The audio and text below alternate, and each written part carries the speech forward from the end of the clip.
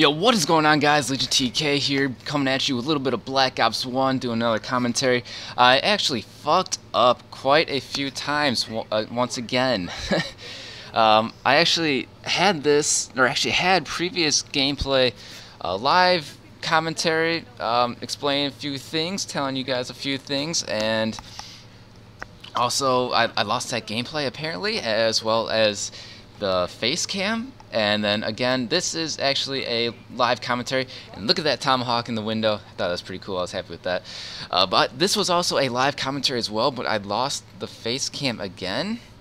So I don't know why I'm losing footage, why I'm losing files. Maybe they're getting saved into different places. I don't know. I really don't like it, because that's like the 5th time in the past few weeks, and it's honestly getting really annoying.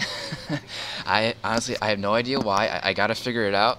So bear with me. It's definitely gonna have 2 live commentaries of Black Ops 1, but I guess it's gonna have to do. I definitely had a little more entertaining, so now it's gonna be a little live, or now it's gonna be just normal gameplay commentary with a not so great game. Because I was gonna do jump cuts, I was gonna do, like, I had a story to tell about my whole surgery, how that went, so that kind of went downhill pretty fast. So now I'm gonna be telling you guys it this way, just a normal commentary, which kind of sucks. I definitely love doing live commentary, especially with face cams, because you know, get a little more into it. You get a little bit more, I guess, things to look at. I also was going to do another type of video, but apparently I have to upload it to YouTube and take it from YouTube. I forgot about that, and that's going to take way too long right now. So that may be in a few days. We will see. But god damn it, I gotta stop losing the footage. So yeah, I don't know if this is amazing gameplay, but like I said, it was going to be cut from a live commentary, so hope it all works out in the end. Hope you guys are okay with that. I'm sorry, I'm going to try to be more careful, I guess, with where I'm putting the files and where they're getting saved to, with what name and what's going on. I don't know. And damn you with the C4. But I guess I'll tell you about what the live commentary is about. So pretty much what I told you guys about was my whole surgery, the whole what is going on, the whole stitches. I tweeted about getting stitches quite a few times, and a lot of people were asking what happened, why. Nothing major. So my surgery was just about very minor, 30-minute surgery. Dermatologist definitely going to get a mole removed from my back.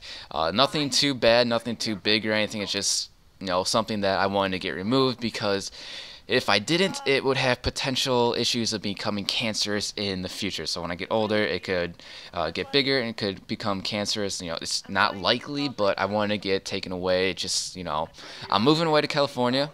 I figured might as well get it done now while I'm still at home, while I can recover at home, while I can still have parents there for if anything goes wrong. So definitely doing that now, getting things out of the way. I'm doing everything I can to right now. I'm getting my car checked. I'm getting, you know, this removed, another thing removed. Getting my teeth.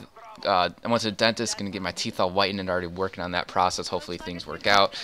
Not brown and gross, but it's just, you know, trying to make things better, because the braces kind of left a couple of brown, some little spots every now and then, but not too bad. So working on that. But kind of want to talk about the whole little process of what happened. So I tweeted about how my surgery was the weirdest thing ever, and having surgery while you're awake definitely the weirdest thing ever. First of all, I'm just laying on my back, and he's like, all right, you're gonna feel a couple stings, couple pricks, and then you won't feel anything. So yeah, he stung me with the anesthesia, and I remember my live commentary, I couldn't think of the word anesthesia to save my life. I was like, you know, oh God, I didn't even know what I was trying to say. I was trying to say anesthesia, but I'm like, what is that thing? What is that name called? What is that? I'm like, oh, that numbing shit, the shit that gets you numb. I was like, oh yeah, then I just kept calling it the numbing shit. I felt fucking retarded, but I got it now, anesthesia. So they injected me with anesthesia to my back, so I wouldn't feel anything. I felt like 4 or 5 different pricks, and all of a sudden he's like, if you feel this, let me know. I was like, all right, cool, I don't feel anything. Is that good? He's like, yeah, all right, let's get started.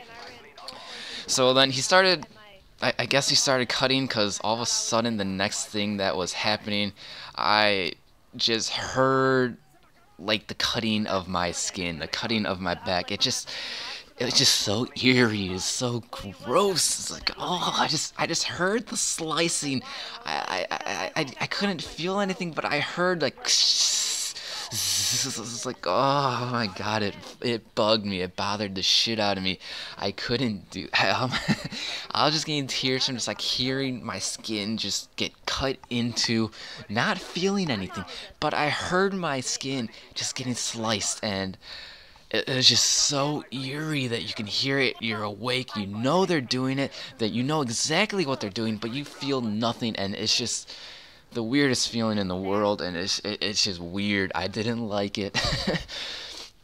I didn't know what he was doing. I felt nothing. All of a sudden, I kind of glanced over a little bit, so I knew he was starting to stitch me up. I didn't really feel it, but the weird part of the whole stitching process is you feel like the rest of your back getting like pulled together. Like you can feel your whole back getting pulled, but you can't feel the spot. You can't feel the needle going in. You can't feel the stitches at all.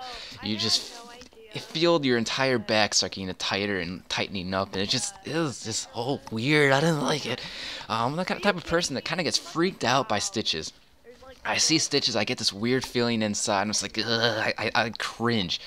I am not a type of stitch person. I don't mind blood. Actually, I don't really like broken bones and bones snapping. You know, like those skateboarder videos where bones just snap and ugh. I don't like that. If I see stitches on people, I kind of cringe and get freaked out. So me having stitches is going to be weird. I'm not sure how I'm going to feel about when I see it. Right now, it's still covered up, still bandaged. I can't shower for 2 days, so I'm going to be pretty dirty. I'm going to go to work, and Walmart's going to fucking hate me.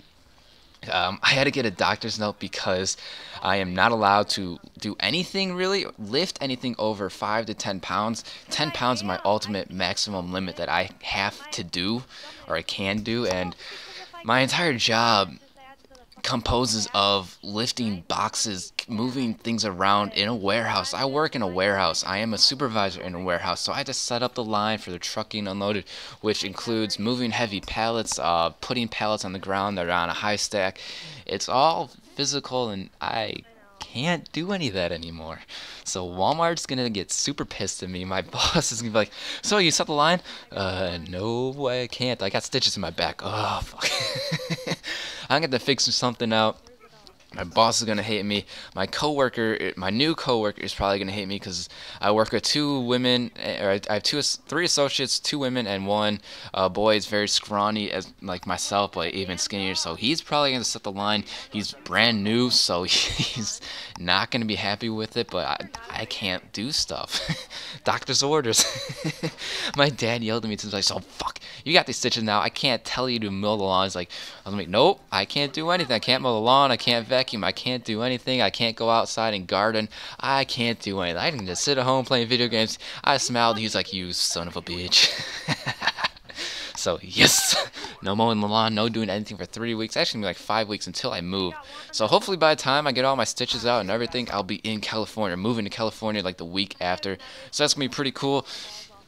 I'm pretty excited about that, but yeah, this entire process of getting stitches, getting the whole sliced out of my back, it's like, ugh, it's just fucking creepy.